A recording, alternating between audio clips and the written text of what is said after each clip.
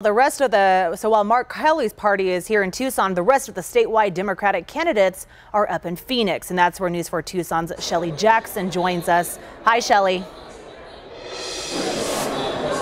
Well, Monica, hi. The crowd here at the Renaissance Ballroom is very optimistic, especially with all the early votes tending to favor Democrats. The crowd just erupted into a loud cheer when they showed Democrat Mark Kelly's result up on the TV screen with a nearly 20-point lead over his challenger, Blake Masters. Now, earlier this evening around 8 o'clock, Hobbs, Adrian Fontes, and Chris Mays took to the stage, thanking supporters for their hard work at getting out the vote.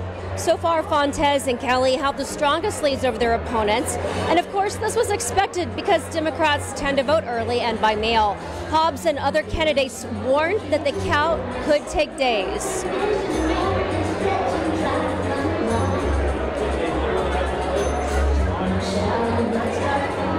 Hobbs also says she is confident that this is a fair and free election. We heard from her earlier this evening, and we're not sure if we'll hear back from her again before this night is over. Reporting live from Phoenix, Shelly Jackson, News 4 Tucson.